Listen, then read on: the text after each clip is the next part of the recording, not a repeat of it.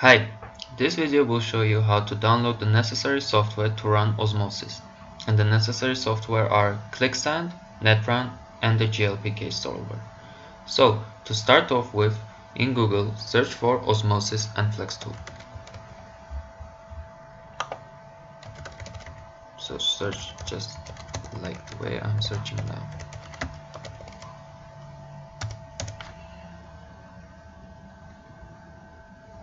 Once you've searched, click on the first link that appears.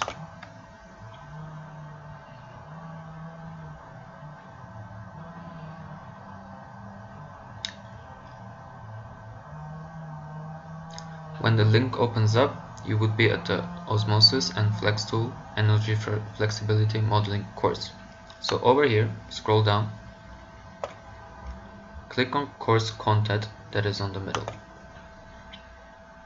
Once you've clicked on it, scroll down again, click on lecture 2 and click on hands-on exercise 1.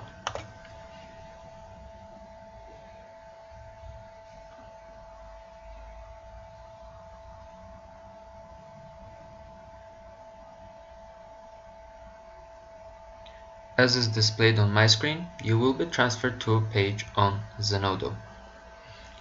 When you're transferred to the page on Zenodo, scroll down on the page where it says download.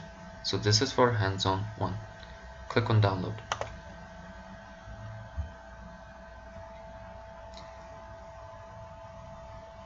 Once the file has downloaded, open the file, but make sure that this opens in your browser, like the following.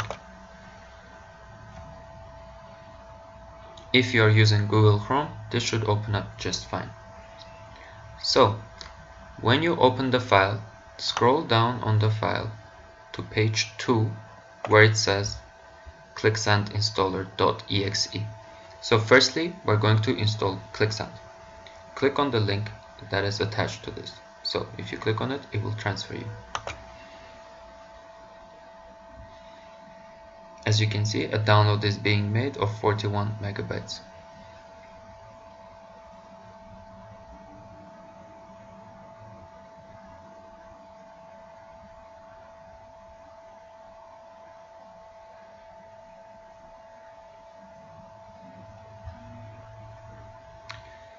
When doing such a download, you could get a message that says that the file could be dangerous. In that case, click on the small arrow that is going to come up on the screen and click on keep. So, just to show you, the arrow that I'm talking about can be found over here on the hands-on. So, this is after you've clicked on download ClickSand software XEA, you might get this message. So in this case, you click on this little arrow over here and click on keep. Once that is downloaded, double click on the installer.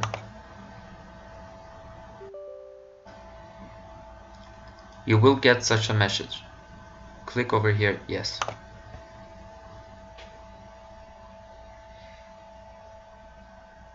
Over here, you click on I agree and you click on install.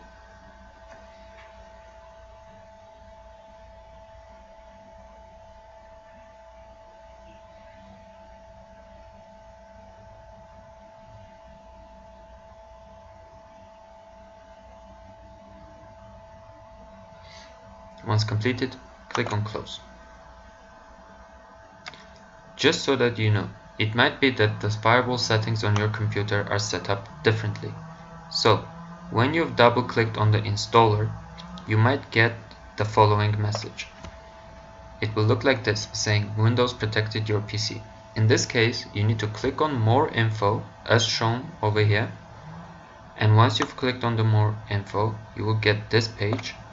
And over here, you will click on run anyway. Then the instructions are the same as what we just did. So you would click on yes, you would click on I agree, you would click on install, and you would click on close. After the ClickSand software has been installed, we need to see if it works. To check whether this has installed, go on this PC, local disk C, program files, and here you'll see a folder named ClickSend. Go into the folder. When you're in the folder, click on ClickSend XEE, so it looks like this.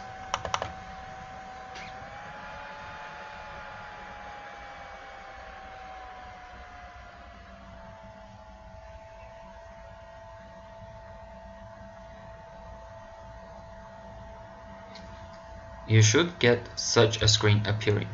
So over here there is on the left a data source, a model, and 3 buttons saying Run, Open Log, Export Template. If this does not open up, you might get an antivirus setting saying that this file is dangerous. Just so you know, there is no viruses attached to this file. If you do happen to get that notification, click on See More on it and click on Accept All. Afterwards, you should have no problem and the file should open up, ClickSend should open up like this. How this is used, we will explain to you in later tutorials.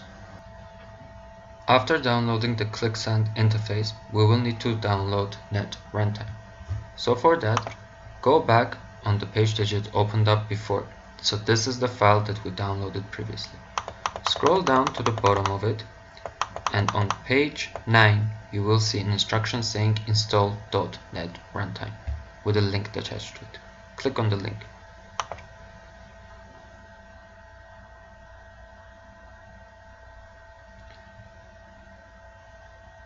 The link will transfer you to this page. Over here on the right, click on download.net framework 4.7.2 runtime. If you get such a message, click on allow.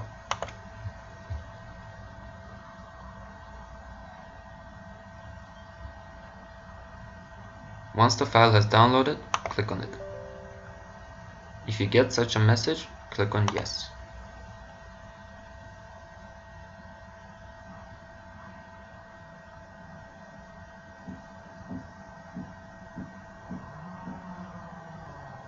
After a while, you are going to get such a window.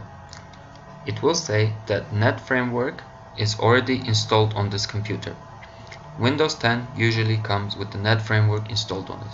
However, you need to do this in the necessary case when it's not installed.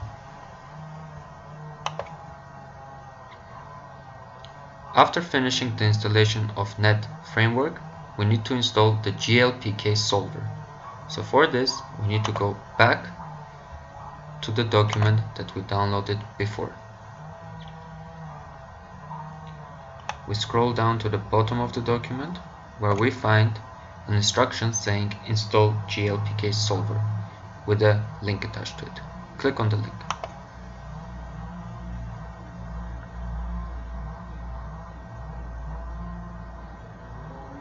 Now this will open up another document with the guidelines on how to install the GLPK solver. So first of all, what we need to do in order to install the GLPK solver is find out what Windows operating system we have. For that, we go to the control panel, then system, then about. This can be done by clicking on Windows, typing control panel, such a page will appear, and you click enter. Over here, we will click on system, and here are the details. The information that is necessary for us is whether the system is a 64 based processor or a 32 based processor. Make a note of whichever processor you have. Go ahead and close this page. Return to the file that had opened up from before and download the latest version of the GLPK following this link.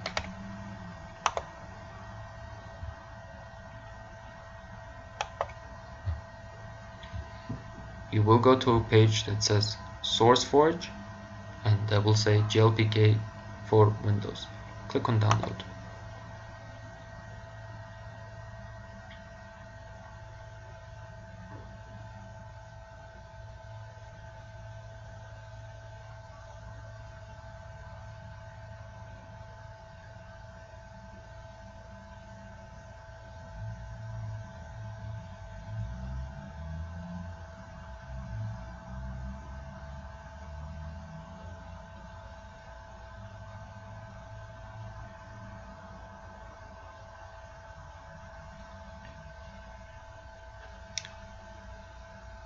Once the download is complete, the file will come in a zip format, which will need to be unzipped. If you go back to the instructions page, over here it says how to unzip the file. So in this case, we click on the little arrow over here that says show in folder on the file that's been downloaded. We right click on it, and over here it says WinRAR. Go on WinRAR and select extract files here. If such a page appears, click OK.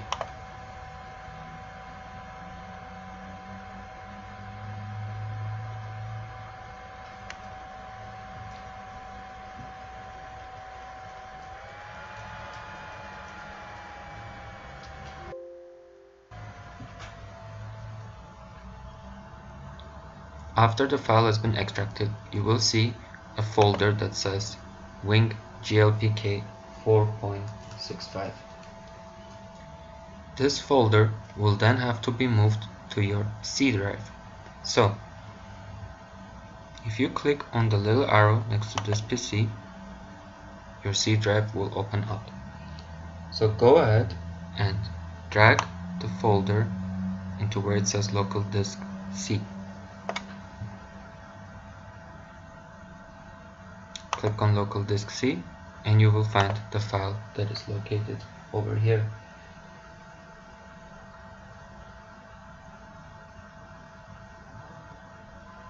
Afterwards, double click on the file. Here you will see GLPK 4.65. Double click on it again. Here you will see two folders, one saying W32, the other saying W3464. Based on the operating system that we checked before, you need to click on the right folder. For this computer, the operating system was 64, so I just click on the file. Once you've clicked on the file, what you need to do is copy the path of the file. So this is the section over here. If you click here once, you will get the path of the file. So here it says C wing-blank 4.65 GLPK 4.65. And what you would need to do is click over here once more so that nothing is highlighted and add the following. So a bar and W64, which is the name of the folder. If in your case it's W32, you will need to add 32 instead. Make sure that you do not miss the bar in front of it. So once you have done this, you need to copy this path. So you highlight it, right click, copy. When the path has been copied on this PC, right click.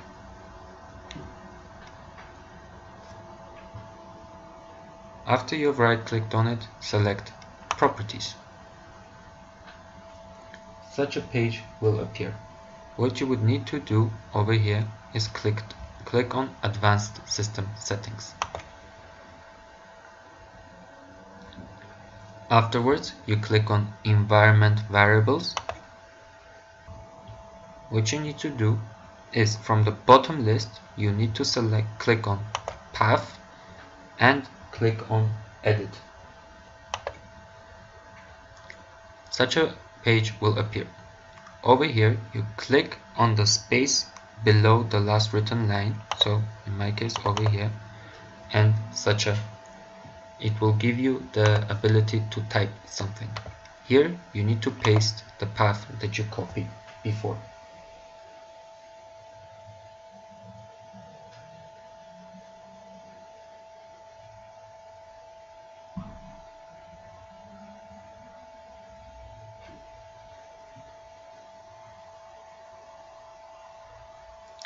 Then click OK. Once you've clicked OK, click OK over here too, and here. Now, in order to check whether GAPK solver has been installed, click on the Windows Start, type in command prompt and open command prompt. Over here you need to type glpsol and click enter.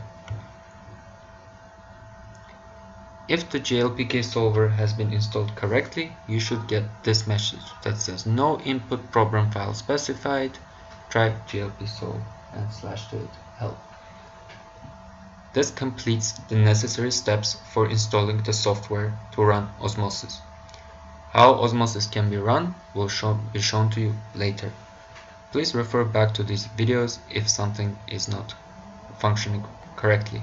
Otherwise, please get in touch with us and we will help you sort your problem.